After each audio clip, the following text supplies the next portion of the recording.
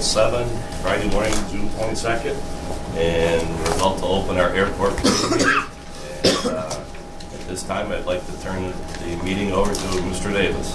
Well, let me interrupt, Mr. Walker, because I think we need to preface something here that the public, whatever, as an authority and the board, whatever, realize that the dynamics of our authority is changing with some extreme difficult responsibility and specialization. So we used to have a facilities committee, and now we're breaking it down into areas of a little bit more specialization, and so we can do I can say fine-tune our job as goals and aspirations and for our team players on the other side. So this is the first time we're going to meet as an airport committee specifically versus facility meeting. So that being said, you're probably going to say the same thing, so I saved you all that airtime. So anyways, that's where we're at. So. Thank you.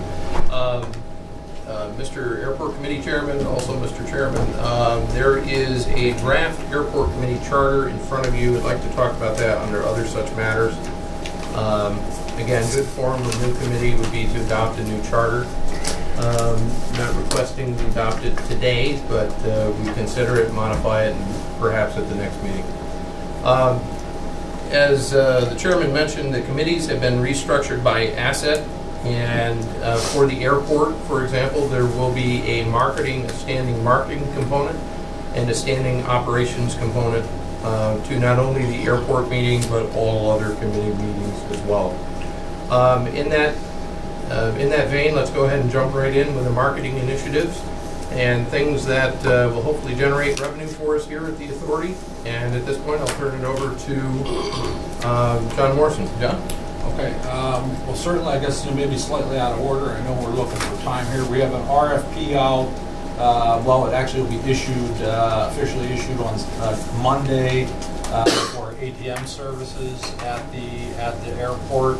That would generally be, we'd be looking for a concession fee, annual concession fee for something like that, essentially working with, trying to establish a location, and we think we have that with McFarland Johnson. We'll be looking at a vending machine or machines. Next, I got to find out what kind of space we have available, and then we'll be looking to try to get something out like that so we can also look at, and I would imagine that would be set up similarly. I will be talking with Countrywide. In fact, I tried to contact them yesterday about car rentals to try to set up an agreement with them. It is my understanding that there may be other interest in that, although I don't believe that's on our property. Looking at a media kit, what I'd like to do there is develop essentially something that anybody could review that would highlight what our advertising opportunities are at the airport as the terminal starts to come together. I think that will give some clarity to the amount of space, what we have available to offer. I also would like to try to have advertising space that would be available on our website. I did speak with our webmaster, actually, the person who's developing our website this morning. I think things are coming along. He's had a little bit of difficulty and with some script. We want to basically be able to have live feeds so that if you check your anything from weather to flight status and things like that, that it's all essentially in real time. He's had a little bit of trouble coordinating some of the script on that, but he said he's working through it.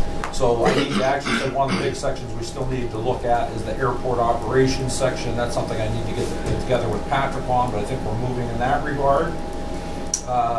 You know, we've talked about taxis, and it's something else, something that, you know, how we're going to deal with that out at the airport.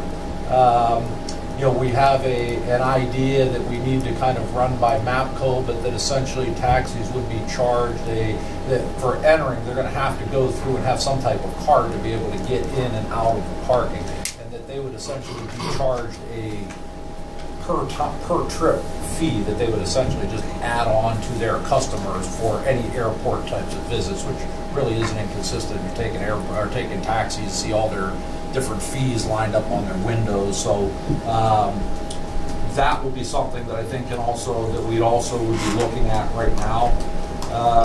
John, let me stop you there a little bit. I mean, maybe Andrew's got a different answer for this than whatever. Is taxis usually have a lease fee or an exclusive fee, whatever, to come to the airport, sign on, whatever? And so, like, we'll just say yellow taxi, okay, certain taxis can't come to the airport or can't go, whatever it would be. Our problem with that, Sam, is there's just nobody who, there's nobody up here who has enough taxis. But that's something, the point is, whoever our taxis are, instead of playing the game of the ticket coming in or whatever, they pay a lease fee and they have freedom of movement, they don't have to play the game, whatever it want to be. I'm just throwing that out as an idea, maybe, to think about. I think it's an alternate approach. I think that from our standpoint, I believe that we would probably do better on a per fee trip than an annual basis. But that's something we may need to go with that. If MAPCO, if this can't work out with MAPCO, I need to talk with Chad about what we can do. What they recommend? I need to talk with Chad about that. I was hoping to do that maybe this work meeting. Through that. Work through that and see what there's works. a couple different options we could pursue. I mean, I'm just saying is we have a business office, okay, and it's like, what do you want to do? How complicated do you want to make this? You know, money's come and go there, whatever. Maybe Fred has a different idea about this, whatever. And there's nothing wrong with your idea. I'm not saying that, whatever. I'm just saying is, you know, you want to explore the other avenue as much as well as that way also. Can we explore that your thought process a little bit more? I mean, I'm almost thinking kind of like on your lines. The reason being is if you have some skin in the game and you own that taxi service, you're going to put the airport people ahead of Dougie that calls down Madison Street. Yeah. And I think we want to make sure we have really good service for our people at the airport, that they're not waiting there for 35, 40 minutes. Yeah. Since you've got skin in the game, you're probably going to put Patrick ahead of Doug. That's my opinion. I don't disagree with what you're thinking. I also think in Ogdensburg, taxis at 8:30 to 10 o'clock in the morning probably aren't going to be very busy. So I would think the airport would represent a pretty good opportunity for them to pick up additional business as opposed to, you know, I can't imagine they're doing a whole lot else during that time frame. But, you know, once again, I'll explore either way. And absolutely. Make a sound decision what makes sense for you. I mean, that's something you have to work with, and that should be your expertise to say this is what works and what doesn't work. I want to go back to the vending machine, whatever, because one of the thoughts that Wade and I talked about, and some other people on the board, is we don't have a lot of ability for internal generation of money, revenue, whatever. I mean, so if that's all you got, and you got 150 people waiting in there or whatever, you say, all right, and it's a long story, whatever, but I was involved with host hotels at the airport in Tampa, and they say, okay, you got one shot to get them. Okay, and the one shot is what are they going to buy? Are they going to buy a newspaper? They're going to buy a drink? They're going to buy, whatever they're going to buy. And we don't have anything. We got a machine over there or whatever. So, and maybe something we need to discuss is, we travel a lot and see people have push carts. And they have a business with a push cart, and so they charge sandwiches, whatever, and so is it the idea for them to make money right off the bat? Probably yes. And probably make a service for our customers that come in to say, because they're going to be on that plane for 3 hours. And if it's 10 o'clock or 8 o'clock or whatever the flight time is, whatever, you're stuck in between breakfast and lunch, whatever. And so grab something, whatever, at the last moment, whatever. They like coffee, obviously, and so I think we need to look at that also, John, just to see exactly. I know we're limited for space, in there, whatever. It's kind of gelled in there pretty good, but I think once customers have the ability to buy something, whatever, and maybe there's no vendor out there that wants to take that step. I mean, push cart, whatever. I mean, all those type of things, but I mean, kind of look at that. John, a couple of things. Going back to the taxis, we'll raise that issue with MAPCO today. Fred and I have a conference call with MAPCO at 11 o'clock today, so we'll raise that issue. Second item on the vending machine, I know we only have space for 2 in the hold room side of things. Okay. Could you talk with Charlie Howe, please, and find a space for a 3rd one in the unsecured side of the airport? Because I think that would be important too. So if you're coming off the plane and you're waiting for your bags to be unloaded, you've got a chance where you could buy a soda or water or something like that. That is the right now, that was the location that we designated in the holding area, or excuse me, in the bag storage area for the ATM. Yes. Preferred location. I mean, I know it is tight. She gave me a couple choices. But no, I will definitely speak with Charlie and see what we... Or maybe there's somewhere we can squeeze one on the unsecured side, because it's great that you can get something. Yeah, right now it is in the secured. It is in the secured side, not the unsecured. At least from what I understand of the layout. Thanks, John. Yep. John, going back to the taxi deal, we talked about this probably, I don't know, maybe 6-8 months ago, a year ago, on, say, if Canadians come in on a bus, what are we going to do if a bus comes in with 40 people? You know, we're going to charge them X amount of dollars too?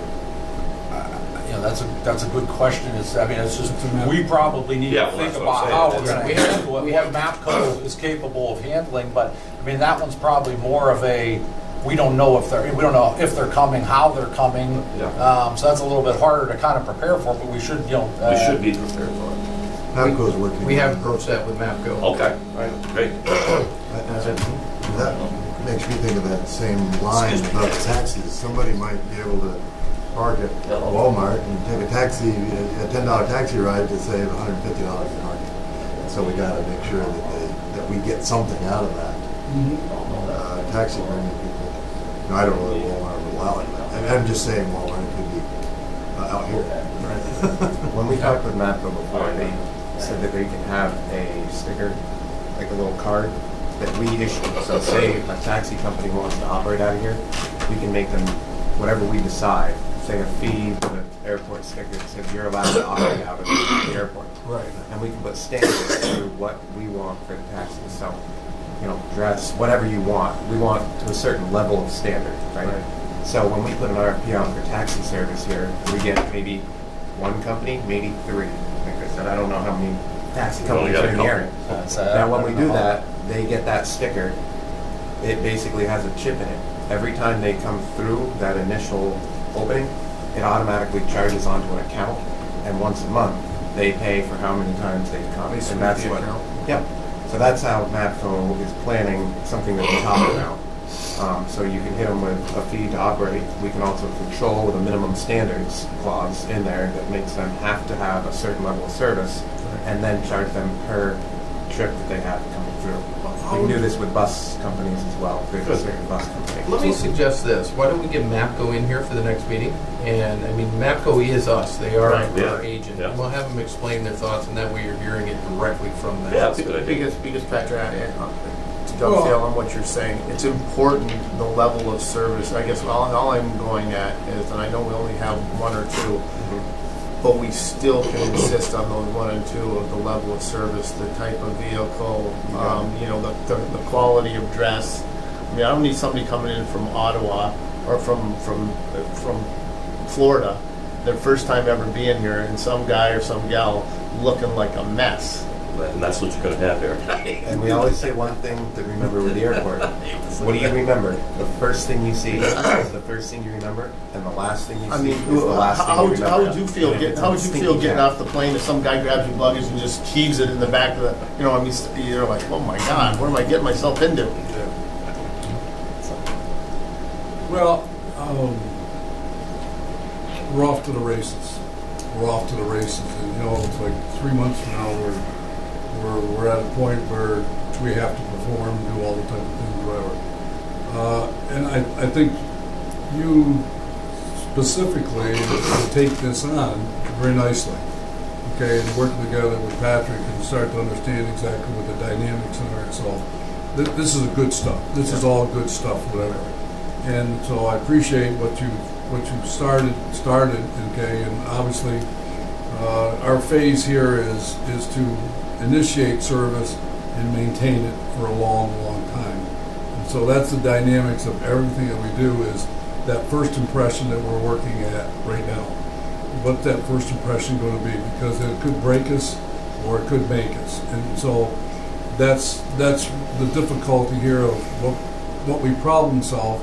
We may not get all the problems that we understand that we're going to deal with, but we'll deal with what we're going to deal with. I have a concern about, and I was looking at the flights and stuff, whatever, and I want to make sure that we cover two parts of our flight service so far, and that is Lauderdale. I noticed the flights to Lauderdale aren't selling as the way that the flights to Orlando are at this point in time. I don't know the dynamics of our passengers, where they're going, why they're waiting, or maybe, whatever it want to be. Or, I mean, Lauderdale is a cruise port area, and so people maybe don't take cruises in October. Maybe they don't. I don't know. I mean, to me, it's always, that's a different time of year. I always took cruises on the other end of winter. It's like, yeah, I want to. Summer's just getting over in October, up here, so it's like, I don't know, but maybe something, John, you can look at the marketing approach and see exactly why Lauderdale, and what are the dynamics between Lauderdale and Orlando. I mean, family service, probably more families go to Orlando versus maybe the senior citizen people, clientele goes to Lauderdale. I don't know, but that's something you can ask down there or whatever, and you work with those people to see what that dynamic is going to be. I can provide a little bit of context. We had a meeting with Allegiant this week where some of their senior representatives were on site on the operations side, and they were at 40% of capacity so far, and they were very pleased by that. It was higher than what they had anticipated so far. For overall. Overall. So 40% start up. We've got another 50% to go to meet their criteria. Okay, that's good. 3 months away.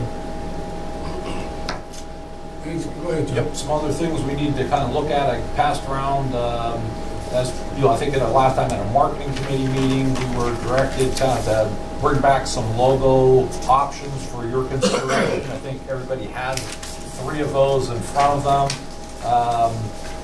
If it's the committee's preference for one of those, we'd like to move that out so that can go to the full board for adoption. Commit logos are very subjective.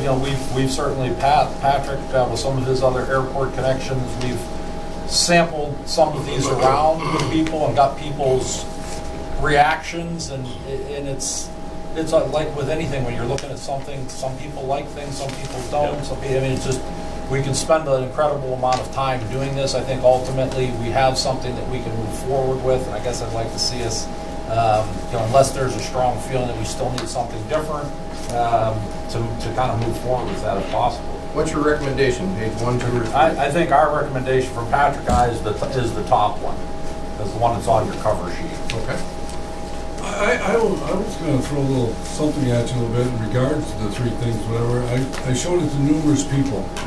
And so which one did you think, was the best one, whatever, to what you wanted to say?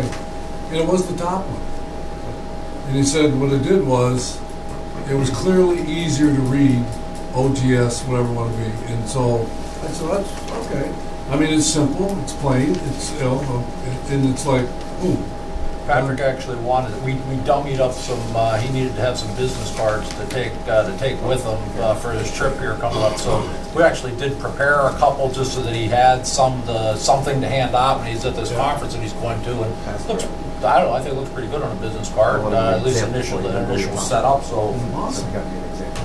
So is the preference of the committee for option 1 as well? I like that. Yeah, I like that. Okay, let's move it to the formal. Keep that one. Formal board for I don't have a ton. No, that's but okay. It's fun. I know Sam wanted to see that. So. Yeah, that's awesome. But I think it looks nice. Yeah, it you know, does look it's- I'm sorry, I'm a little out of process. I guess we should probably have a motion and a second to move that Make a motion forward to the to- full board. I'll make a motion. I'll second. I'm sorry, Sam, you second. No. It's a tie. We had 2 seconds. We had 2 seconds. All in favor, obviously. Aye. Okay. Very good. Like to see that in a second. Okay. I like it. 2 last things that I kind of want to just touch base on here. Oh, I'm sorry, 3. Sam, we met with, Sam met a Canadian couple on a flight, and then introduced them to me. Sam and I met with them here. They are very interested in the airport. They recognize she is in sales and marketing professionally. She's a realtor. Her husband is a pilot for Air Canada. They have a wealth of knowledge and connections in the Ottawa area. The concept that they kind of talked about was her being let's say our foot soldier a little bit, a feet on the street, somebody in that area that can draw connections for us, be essentially an ambassador for our airport in that region. There's certainly some value in that, I think, as we move forward, because it's an incredible challenge to create that type of awareness up there right now. Is this something that the committee would be interested in receiving a proposal? I mean, we've made, I did not, quite honestly, when Sam introduced me to him, I didn't even know what we were meeting with them over, but it was a very interesting concept. I mean, he certainly had a lot of interesting points about Air Canada and things that I think we need to emphasize. The way Air Canada is, the way a lot of Canadian flights are being routed through Toronto. He said the market to capitalize on the convenience, the trip here. They said they couldn't believe they got here in 55 minutes. There's a lot of points that I think we really can kind of use in our marketing to try to say, and that's kind of a little bit of our approach right now is start your vacation sooner. You don't want to waste your time basically driving to airports, spending time in airports that aren't your destination. So I think there's a market that we can capitalize on there. Like I say, I think, Sam, I don't know if there's anything you wanted to add to that. Well, the thing is, when you have, I'll call it personal conversation with somebody, you don't know exactly who you're talking to and what they bring to you, to the table, whatever. The gentleman coming back on a flight, and we talked for 45 minutes to an hour, about the dynamics, and his wife was this, that, whatever. I had no idea. Specifically, it was just an average person that lived up in Ottawa and what the dynamics, and his comment to me was on the plane was, my wife is this, and whatever. I'm going, well, okay. And then all of a sudden the presentation comes on the formal side, the business side, was the dynamics of people was, oh, that makes sense. We need somebody who knows the inside capability of connections of Chamber of Commerce and type of things, wherever you have to give presentations, whatever. And so what I was feeling, and John and I were talking about, and by the way, John did an outstanding job presenting at that informal meeting, is how do we buffer into their system and not look like the enemy? Does that make sense? I mean, it's like you're not the bulldog coming in and trying to grab business, but really, in essence, to put yourself out for the low-cost carrier, the vacation traveler, okay, that we could who normally wouldn't fly, we would put them in the air because of the cost things that we have and the convenience that we have. And so, wait now, go back is in essence what we had to sell to the FAA and all this funding wasn't about the Canadian passenger, it wasn't about the American passenger, it was put people in the air. This is about the travelers and to build the business, okay, the air business. And so that's what we have. It's like an essence of building an air business for everybody. And so I thought when I met these people with John, whatever, my God, now all of a sudden we have someone who can open doors for us. There might be better people, but I was impressed with what I heard, whatever, with these people, whatever. And so I guess the committee have to decide where they want to go with it, because I thought it was outstanding. Oh, a couple comments on that. Number one, we need to do what we need to do to follow our procurement policy with anything. Right. I don't know what the dollar amount is that we're talking about here. Number two, any discussions should have at least terms of 120 days plus at this point, given our financial condition. So with those two things in mind, those are my thoughts associated with it. And just playing devil's advocate on stuff too, was when we're talking on a financial end, and we're a little tight money-wise right now. I mean, that might be something we look long-term. And then the other thing that pops into my head is, hey, do we have people on this side that do those type of things for a living, that have those contacts in Ottawa, and we're paying somebody from the U.S. or New York, opposed to giving our money to a Canadian firm. Well, when I started thinking about this, I think of Doug McClellan, and it's like, there's somebody who's on the other side. I was thinking the other way, that trying to understand the trucking business, okay, and advertise and get in there or whatever. I mean, so there's two sides. No, I appreciate it. Yeah, there's two sides. I understand that. We got to sell this side, but I know the potential is greater. The draw is over there, but you're right. Both sides we need to go after this, but they're slightly harder to open there than they are here. It's just like anything. If you've got a local person, the warm handoff is a lot easier. So I understand and appreciate that for sure. I think if we follow the procurement policy, we will get other options. Right. And this may very well be the best option. I think that's what you should do. I tell you what I think, and my brain just racing this morning, is the idea that when the excitement wears off, okay? And remember the rush we had a month ago, okay? When we announced and this, that, whatever, okay? Is when now we have to grind to get people, after the rush is off. Right. And I'm not sure when that is. But that's the dynamics of people who understand the business better than we do. Will say, this is what you have to do, whatever. We have to build this business. We have to build it. And so how we build it, I don't know the dynamics of how to build it.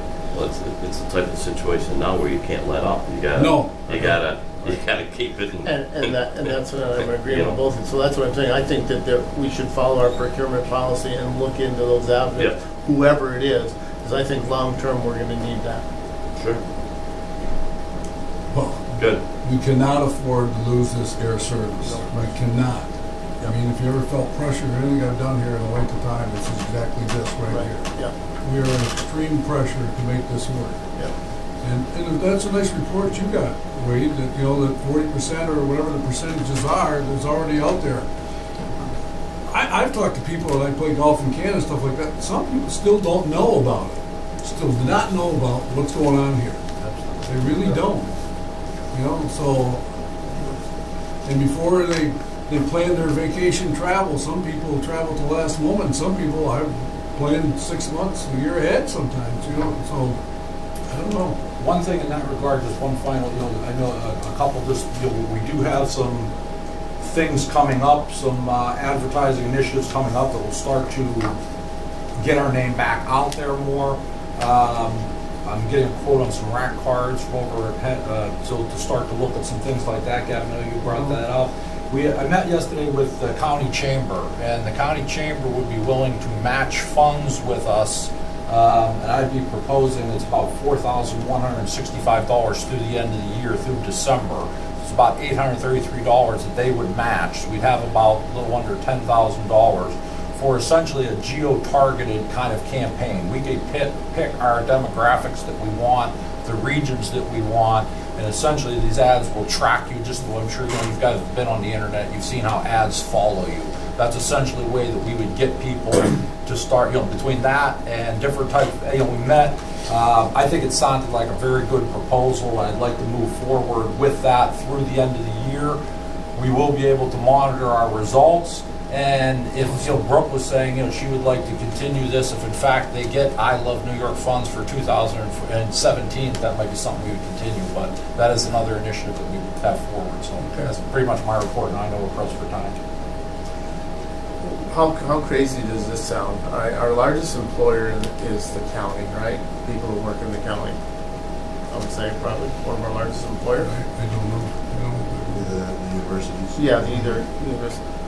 What if we make it, like, for example, what if we reach out to Ruth Doyle, she's from here, who lives in, the administrator, and if we had something that they would allow us to I mean, I know everybody does payroll deduction, I mean, and direct deposit, but you still get a copy of your stub. If we could put something in, like one of their pay things, you got hundreds of people that are local in St. Lawrence County, and say, hey, you know, this is available to you. You know, you could piggyback on that, and that'd be a start, but then go to your school districts, Right. go all over, you know, Right. because, you know, a lot of teachers go on vacation and Hey, we used to do Yeah. it simply with your 403Bs. Yeah. We put Yeah. payroll stuffers, Yeah. the school let them put them in. Yeah.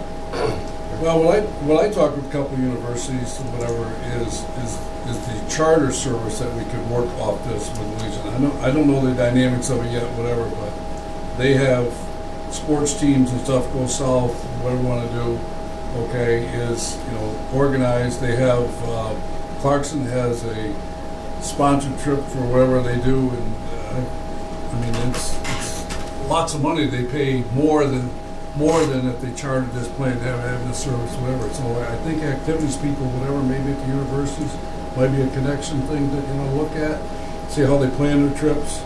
And a lot of times too is some of these teams will book just regular service also. Yeah, They save a lot more money than they do, you know, on the charter. So yeah. that's a It's for going to these locations. yeah. Anything else on the marketing side, John? No, sir. Okay. Very nice, thank you. Good job. Let's go right into the operations. We are a little pressed for time this morning, given everything going on, so let's go ahead and get right to it.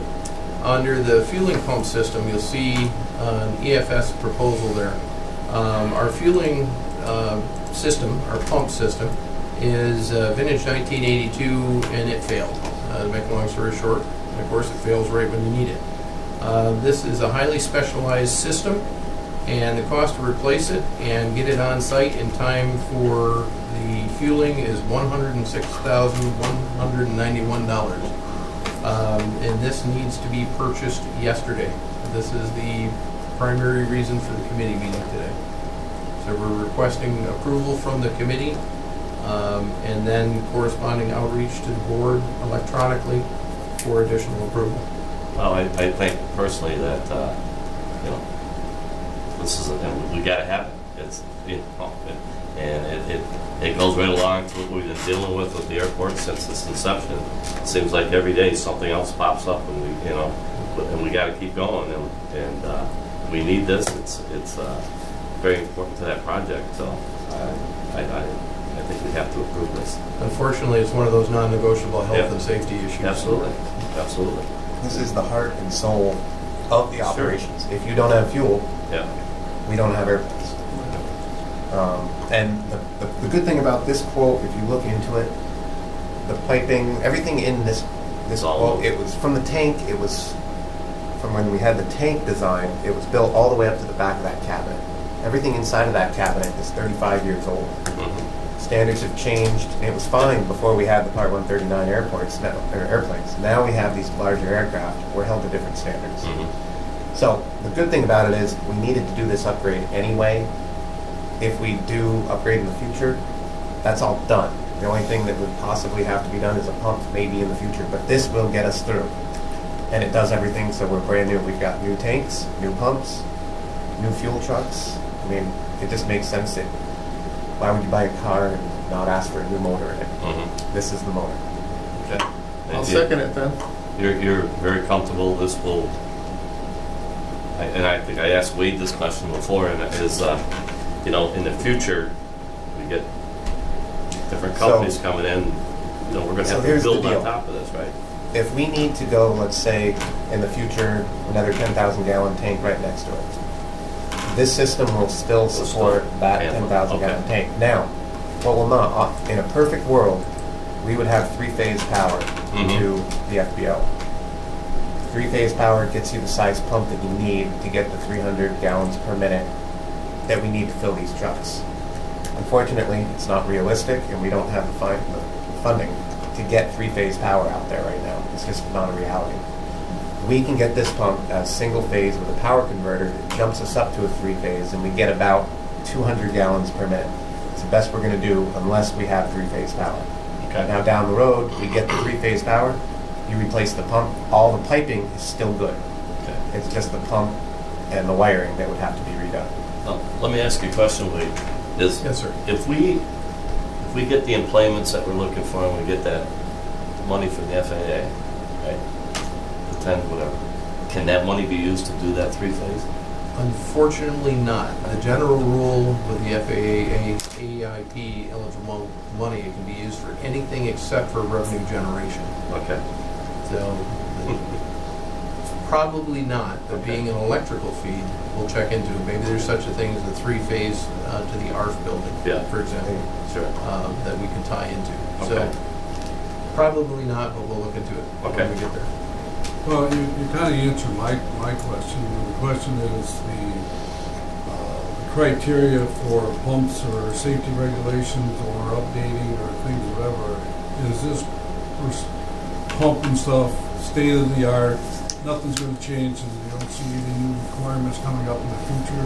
Well, that's hard to say.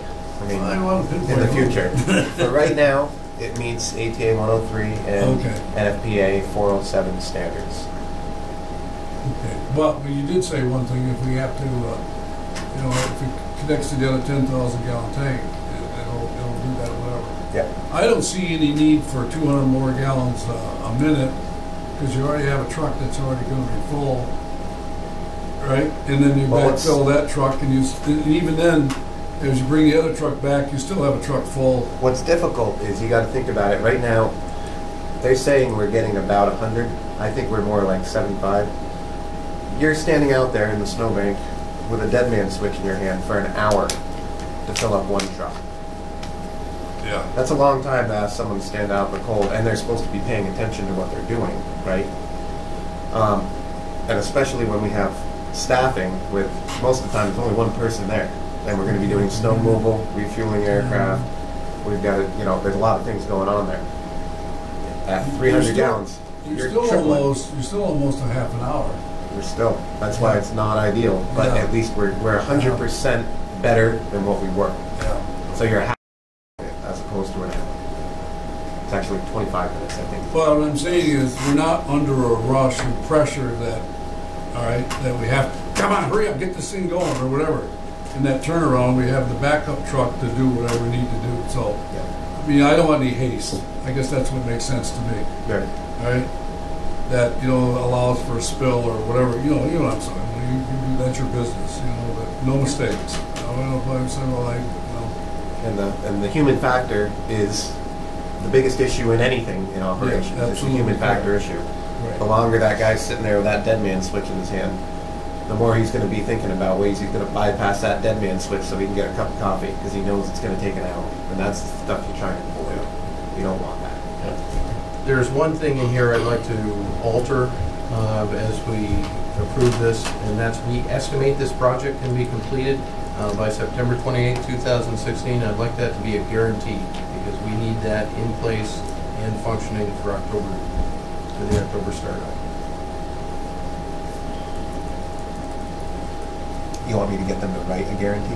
I'll cross it out and initial it once we get board authorization for it. For, just to let the board know, we've talked about this. If for any reason this, like we said, if something happens, we need a backup.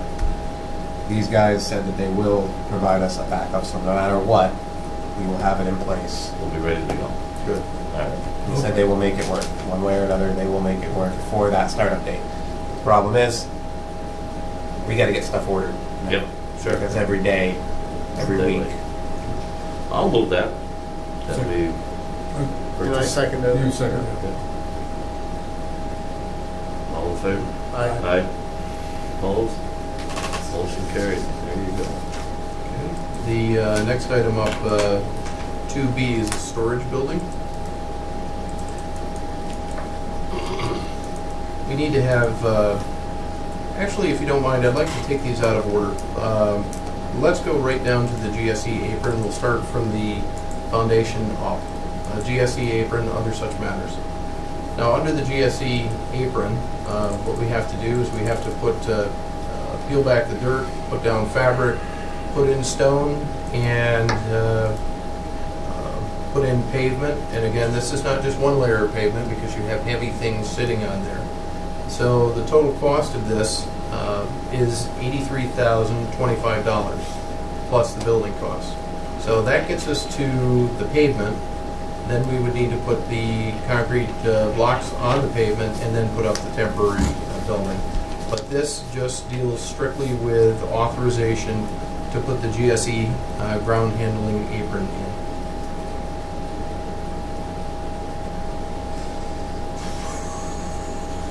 And the reason this is here, this exceeds Steve Lawrence and my authority under the change orders. This cost, as a note, is 100% on us.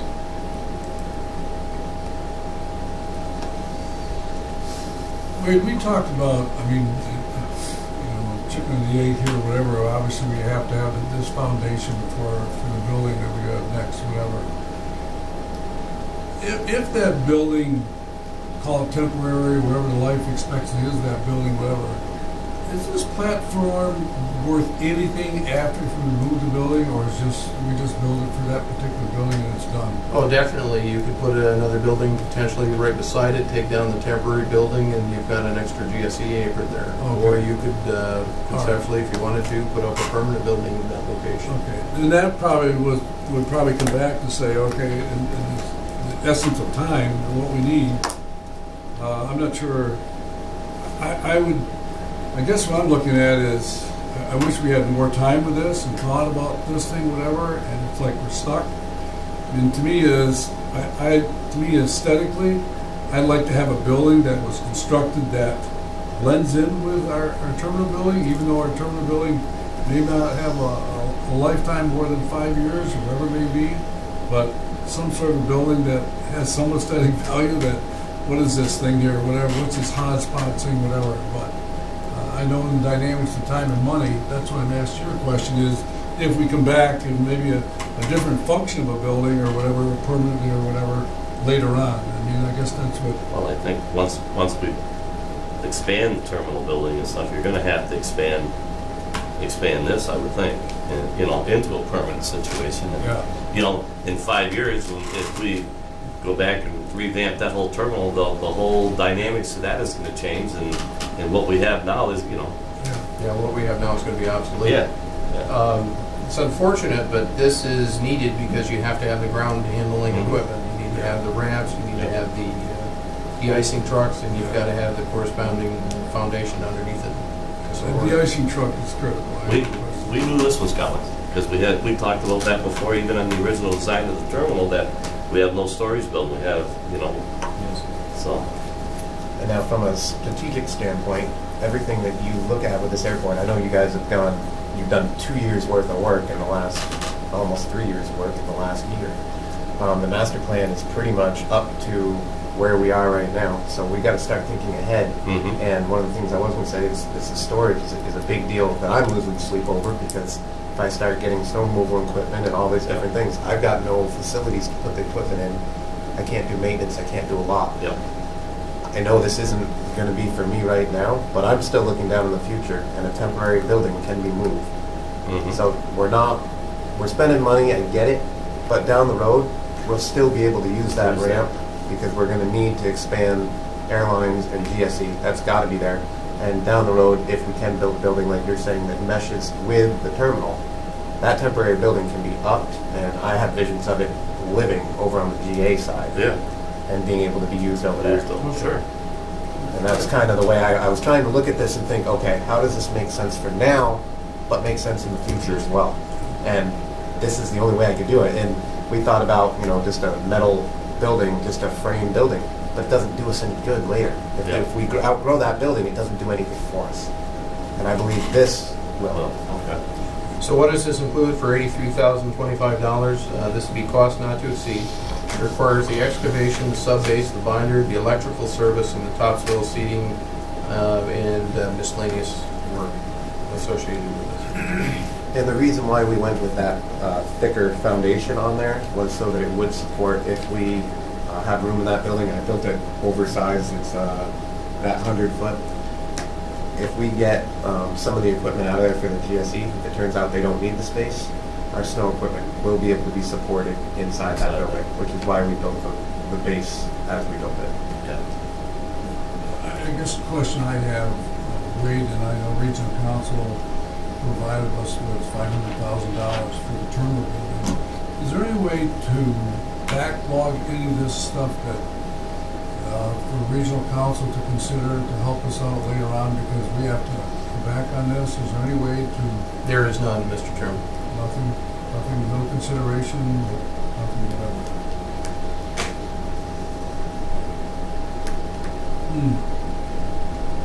Well, we have anything else coming up that seems like we're full of surprises that are coming at us? Okay.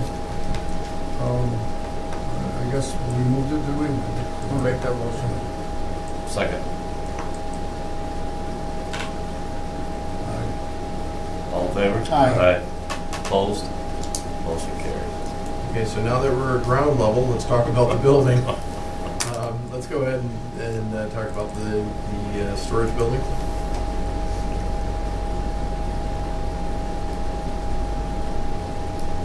So, I apologize, I can't rotate this on the screen here for some reason, but this is what the building looks like, as you can see.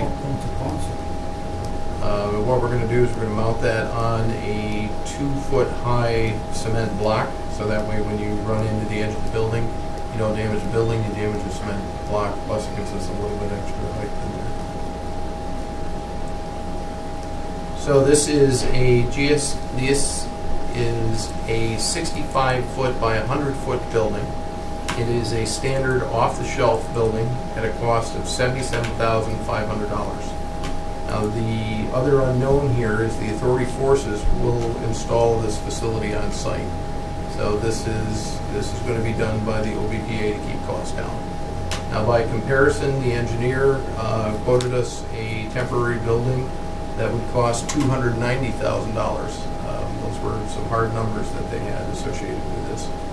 We're doing it ourselves with standard off-the-shelf building and the concrete blocks associated with it for $77,500 plus whatever labor that we have to do it. It is important to note, so when you say standard off the shelf, this is coming through with engineering plans stamped as well. It's part of this. Thank you. And it's also important, the other reason for this building is this type of building also meets the snow load criteria for our region as well. Well, that got me to a point of thinking about a poured foundation versus a cement block wall, whatever, that the force load out, you know what I'm saying, versus blocks. It's not as strong. Is that able to handle that? The blocks would be able to handle it, plus if you pour something, you don't have a temporary foundation at that point. You make it permanent, whereas if you have blocks, you could relocate it. You could move this building within the airport, you could move it down to the port, again, a variety of different things you can do. But as soon as you lock it in and make it permanent. You still have to attach it to a sill plate. But maybe the next building, we want a little bit different design, or a little wider, or what, you know, what have you there, and maybe, you know, maybe at that time we pour the. Well, you still have to have footers. You still have to have footers. I mean, well, you're going to have footers in the concrete. These blocks are 2 foot by 2 foot by 6, and they weigh 3,000 pounds apiece. And they would be coming from Graymont in the industrial park. That's a good sized block. That's well, I'm going to tell you what.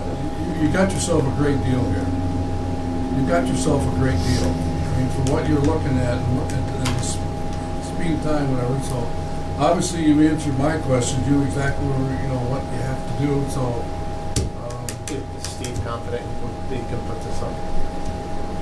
We will be confident eventually we can put this up. Okay, boys. It's not rocket science, but it is building I'll move science. it. You moving it? I'll move it. I'll second. All in favor? Aye. Color. I didn't ask that part. Color. Gray? I think it's great, but that's a good question. I haven't moved that far yet. Well, I'm if finding all it's the cream color, specs if it's in, a yeah. cream color, you know, somewhere the closer you can to blend in, whatever. Yep. So it's not obtrusive, okay? Everything in it all shows it's like a cream white type of building. Yeah, neutral color, yeah. Yeah. Whitish. I don't think they give you an option. I think it's that typical white. Well, just say I selected the cream color. Like a I Model- selected the cream color, but you guys approved. Like a Model T, any color as long as black. There you go. You tell me as long as it's Well, it green. works for us. Alright. Excellent. Okay, next up is MAPCO. Specifically, we have revenue control, they call it PARCS, Parking Area Revenue Control Systems. The control system that we need out at the airport. They've offered to purchase it for us and charge us back for it. They have requested to extend the contract to 10-year term instead of 7 to align the cost of the park system, the revenue control system, with the life of the asset. With the amortization. I see no reason why. I mean, this request makes sense from a financial point of view. It also makes sense from the revenue control point of view, and wanted to bring this forth for your consideration. And if we were to decide after 3 years that MAPCO is not a good partner, this does not mean it has to go 10 years. We could end it, but then we'd have to pay it all back then. So it's still, It's a buyout clause. it's a buyout. Yeah. All other conditions of the contract remain the same. Yes, including that. Well, I think it's outstanding from ABCO, whatever. I mean, obviously, for them to do that, whatever, obviously, it's a good business thing for them that they have some sort of guarantee. And Fred, you recommend this? Yes. I'll move. I'll second. All in favor? Aye. Opposed? Motion carried. And last up, in the interest of time, I would suggest that we table the airport committee charter. If there's a way you can look at that between now and the next meeting, tweak it however you'd like to tweak it, and we can see about adoption. Sounds good. Just so you know, on that one other point was, they're going to charge interest at the exact same rate as whatever we get for bond. That's a that very, was- very good deal. Very Yes. good deal. In regards to this charter, you and I said, I looked at other airports that have a mission statement, whatever. And a mission statement, and I know you and I had this discussion, has to follow our guidelines as a port authority. Am I correct? Versus separated, or can we have a mission statement for each identity of what we do? You can have a separate mission statement for the airport, but it needs to layer in and be consistent with the overall mission statement for the authority. Okay. Well, I'd have to remember, go back and look at the one I sent out, one like a rough draft, whatever, we can kind of look at that also, then we'll revisit that, whatever. But this is excellent. The dynamics of where we are as a group, whatever, it's like, okay, here we are. Good. I'm good. Okay, I'll make a motion that we adjourn. So moved. All in favor? Aye. Opposed? Good meeting, everybody.